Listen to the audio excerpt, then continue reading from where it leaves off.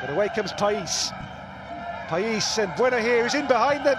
Goalkeeper comes, Bueno sends him the dummy. Bueno, can the goalkeeper get back in the nick of time? Yes, he can just. But there's Bueno again, and somehow it's smuggled behind. Goal kick the decision. Goalkeeper got back Campos brilliantly. Well, here he sends the goalkeeper the wrong way with the eyes here, sends him there, and then the touch not strong enough.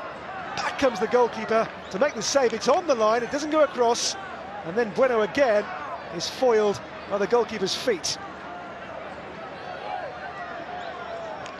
Bueno once, and then twice, kept out by brave goalkeeping.